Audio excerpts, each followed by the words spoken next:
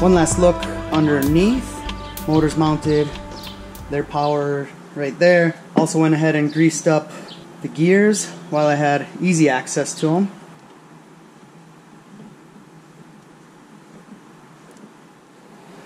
Then we got our deck made up.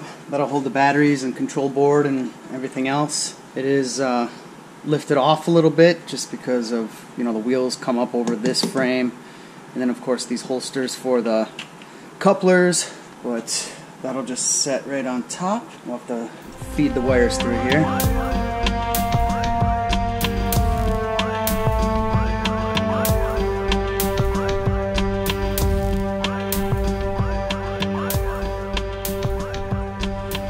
And as far as our layout on the board up here, we are going to put the batteries on the ends. And we did dabble with putting the batteries in the middle and then thinking about having the control board on the outside or towards one end. But then we went back to how Plum Cove usually does it, with a battery on each side and then putting the control panel, sliding it right in here. Another reason for the batteries to be on the outside is because of these cross members right here. They're more in the center of the battery instead of having the batteries in the center of the board. We would likely have some sag over time, even with this, you know, whatever this is, 1 by. Anyway, so we could put a cross member in here, but that would have been more work. So anyway, we pushed the batteries out, and then we'll be able to take our lovely control board, control panel from Plum Cove. And for now, it'll slide in there real nice and sturdy. And if we really had to, we'd be able to, you know, get some screws somewhere to fasten it down.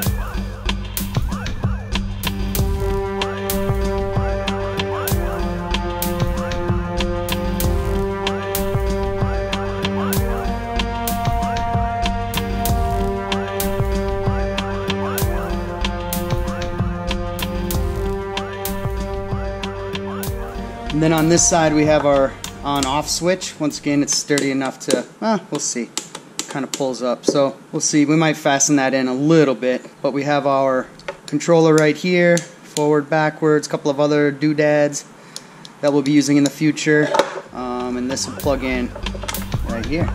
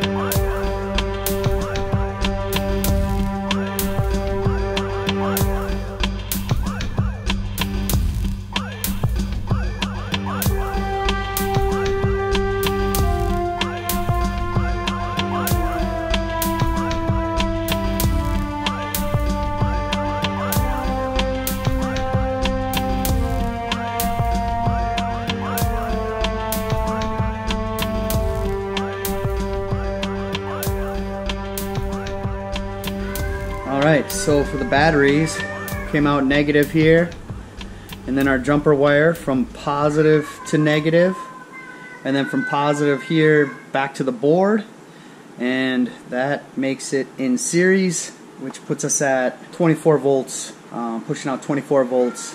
Of course, each battery is 12 volts, but because we're in series versus parallel, we are powering this properly, which needs 24 volts. Alright, moment of truth. Hit this switch and see what happens. Alright, so here's the on switch, and we should hear a faint click when it goes on. Alright. Not sure if I heard a click right away or not, but let's give it some juice. I'm going to shut it off for now. Alright, let's try that again. This time we have our controller ready for us. got some pretty lights. So on this controller, that's forward. This is backwards. Let's see if we have it wired up properly.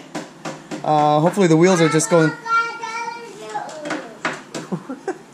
Let's. Hey, 1 second. Let's see if hey.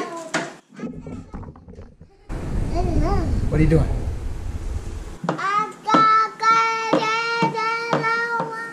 Elin, watch the wheels. Alright, here we go. Let's see what happens here.